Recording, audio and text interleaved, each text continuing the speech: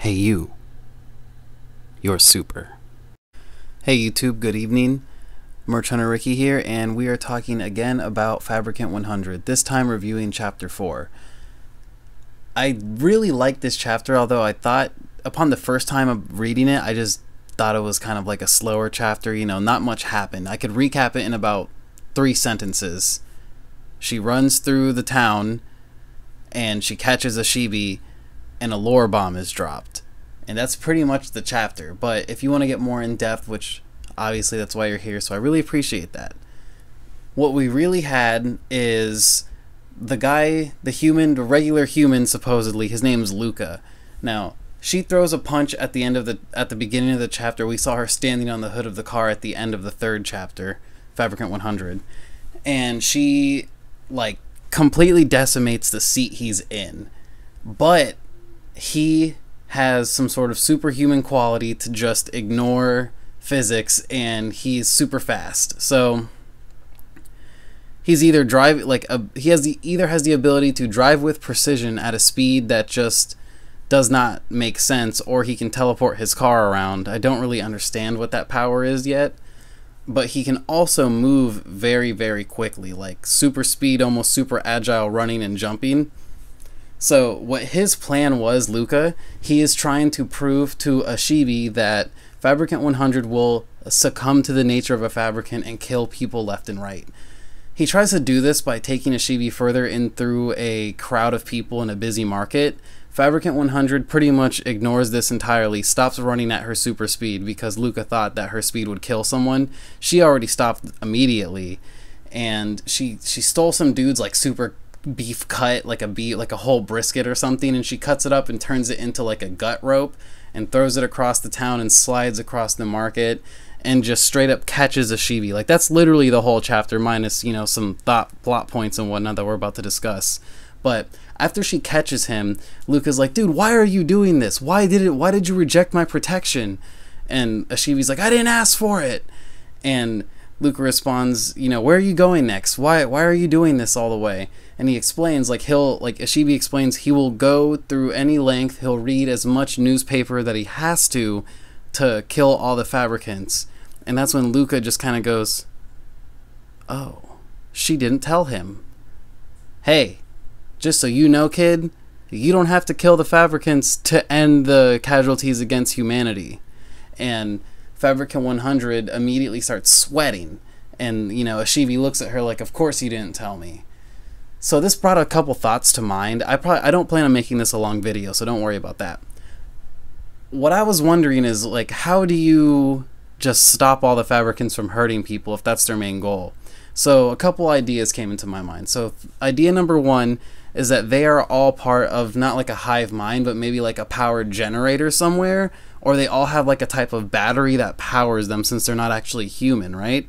This will actually probably give us more lore, more information about how these Fabricants actually work. This whole time I've been like, so what are they? Are they dolls? Are they robots? So if there's a way to stop them without people dying, but without killing all the Fabricants, it has to be something along the lines of just turning off an off switch or capturing them without killing them. So it's either one or the other. Let me know in the comments what you think down below. But honestly, this is exactly what I like about the series so far. It just hasn't taken a foot off the gas. It's just slowly letting up on the gas every once in a while to brake for a second and to talk shop. I think that's going to carry the series very far. If I were to give this chapter a rating, I would give it a solid 75. This is a great chapter.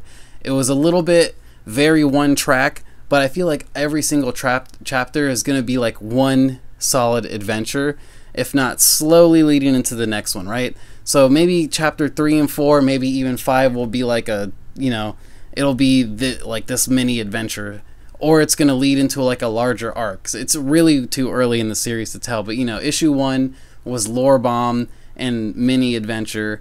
Issue 2 was straight up an adventure with a beginning and closure.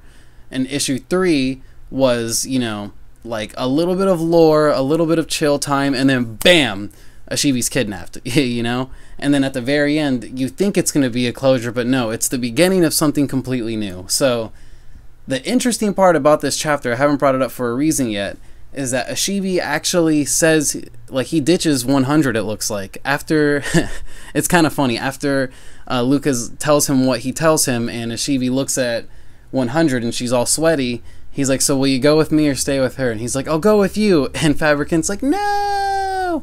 So, I don't know what that means for issue 5, but I'm sure it's going to get juicy. I'm sure it's going to get interesting. Either Fabricant's going to straight up be like, I'm sorry I lied, and make Ashibi stay with her, or he's going to go with Luca and things are going to go downhill from there. Because I genuinely don't think that the series is going to turn its head to make Fabricant 100 the villain of the rest of the series, and Luca and Ashibi are going to have this new informed relationship. Like, they haven't even named the second guy with Luca, you know?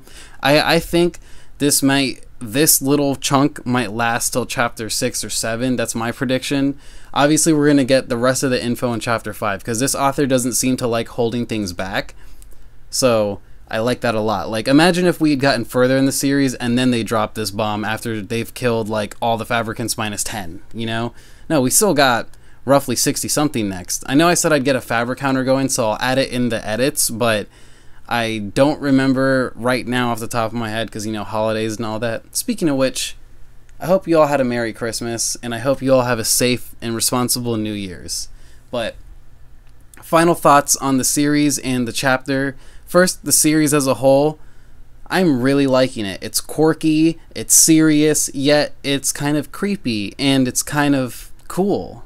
And I didn't expect to feel that from this manga. And I really like the way that they present Ashibi and Fabricant's relationship. They're not just giving us a friendly hoity-toity experience. No, it's straight up like complex issue after complex issue, but maintaining a simple driven story in the manga. So what we get is, you know, a story that can be summed up really fast per issue, but when you look deeper into it, there's way more underneath the surface, and I just really like that. So if you agreed with what I said in this video, let me know. This is a little bit of my little shorter sighted video, but to talk about the chapter again in one quick motion, seeing Ashibi flip at the very end, I like that because technically he should not be loving a Fabricant, right? He even says it, although she saved me just now, the pain in my heart does not stop.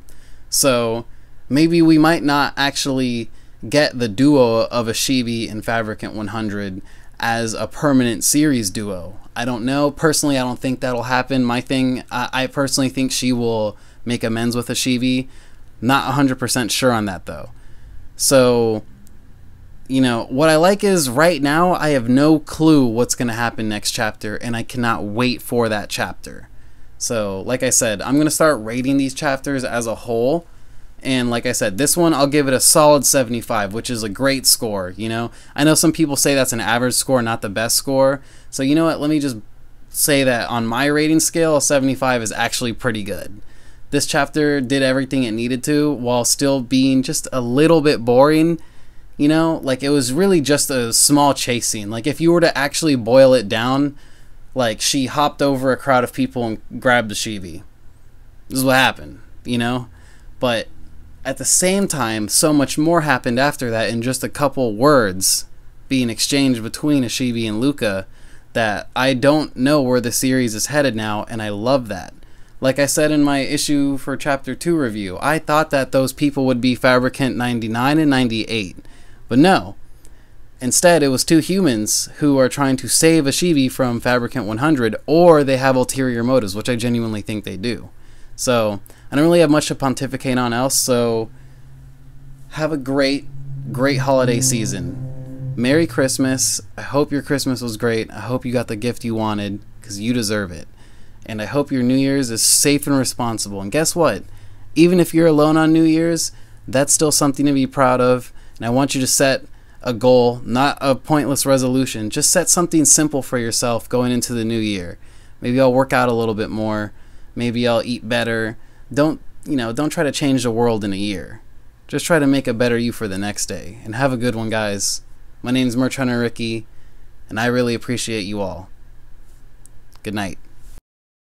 And as always, like and subscribe to be part of the Merch Hunting tribe, and here's another video. Have a good one.